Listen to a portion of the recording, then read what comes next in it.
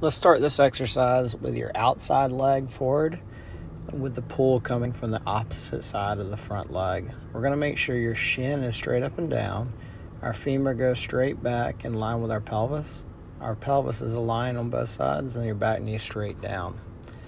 We want to make sure the front foot stays flat into the floor, and we're going to reach forward as far as you can so you feel a slight stretch between your shoulder blades.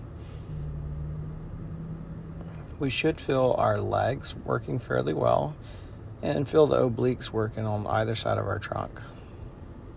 Just try to breathe and relax and hold position.